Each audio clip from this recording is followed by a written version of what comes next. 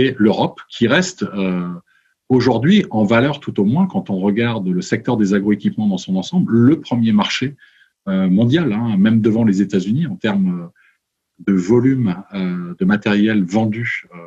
Alors, l'Europe, hein, incluant la Russie, etc., tous les pays de l'Est, mais c'est aujourd'hui le plus gros marché. We have a headquarter in Germany, which is responsible for our region 2, because we have 4 regions all over the world, and our European and also CIS headquarter is in Germany, here in Mannheim. And overall, we have 7 locations, so it's factories and also our headquarter. We're an independent company, but we're wholly owned by Kuhn Group. And I think one of the questions, part of the question was whether what it was like being a French brand in the English country, and I thought about it for a little while. I don't think it's really an issue. We've been here for 50 years this year. We're celebrating our 50th anniversary. And in the UK itself, there are very few UK brands of ag machinery today. So it's quite accepted that machinery will be coming in from another country. In Russia, if you are not, we can say, in the government program, you will not exist in this market. And to be in the government program, you should produce your machinery at 70% in Russia. And to make this, to be this thing possible, you should open a subsidiary. You should open your branch officially, and it is only one way to be there. Avec Steyr, on est leader en Autriche. C'est donc les 2 marques qui sont avec le plus de parts de marché sur ce pays-là.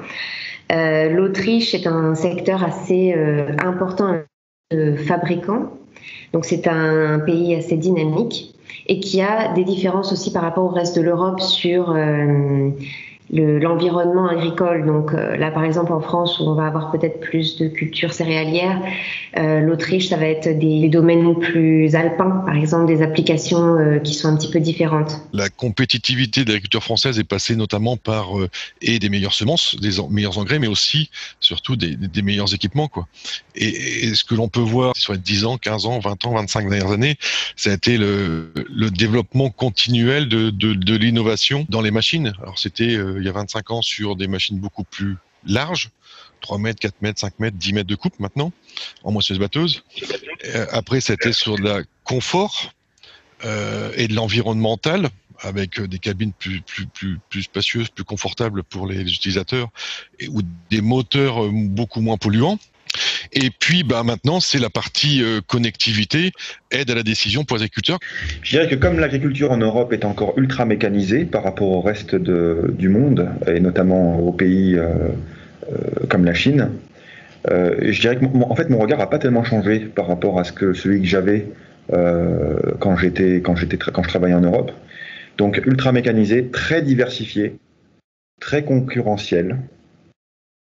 Je pense que vraiment en Europe, on a des agroéquipementiers qui sont parmi les premiers du monde, même les leaders mondiaux, qui, de fait de la diversité de l'agriculture en Europe, il y a toujours de la place pour un Européen en Chine.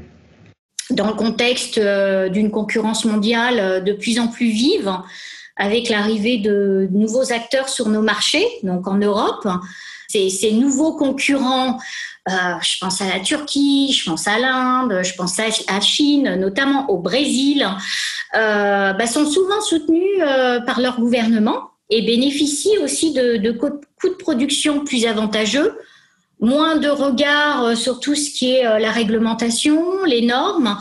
Donc tout ça, c'est pas forcément évident pour nos constructeurs français et européens.